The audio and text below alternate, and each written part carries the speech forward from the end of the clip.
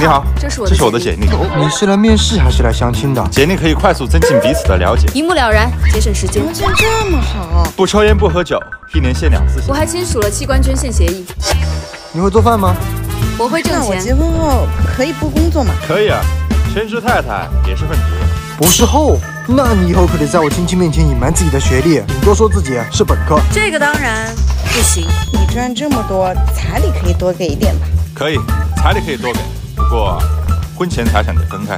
我有一套房，结婚后爸妈肯定是要搬过来跟我一起住的。可以啊，那我就不住过去了。我看你工资这么高，后跟我一起还房贷没问题吧？没问题，写上我名字就行。你怎么不去抢啊？结个婚还想白嫖我一套房，做梦吧你！那你意思是你的房车跟我半毛钱关系都没有呗？那你拿什么跟人结婚啊？空手套白狼。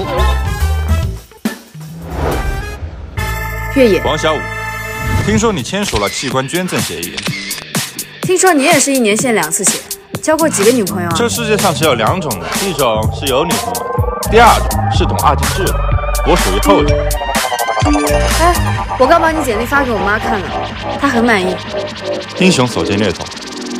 明天民政局见，老公。那明天我来接你，老婆。